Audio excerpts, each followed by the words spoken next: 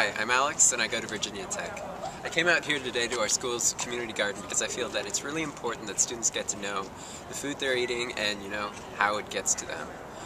We come here, we have a great dining system, but so much of it is just, totally processed stuff. It's really healthy in a lot of cases, but you can go into a dining hall, eat for a whole year, and never have any idea of, how your burger got there, or if it's processed, or if it's got hormones in it, or where it's even from.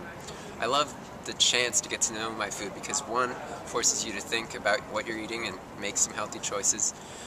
It gives you the chance to, think about your food and think, oh, I'm eating a tomato today. That's special. This isn't some crazy hydroponic scheme or imported from Mexico.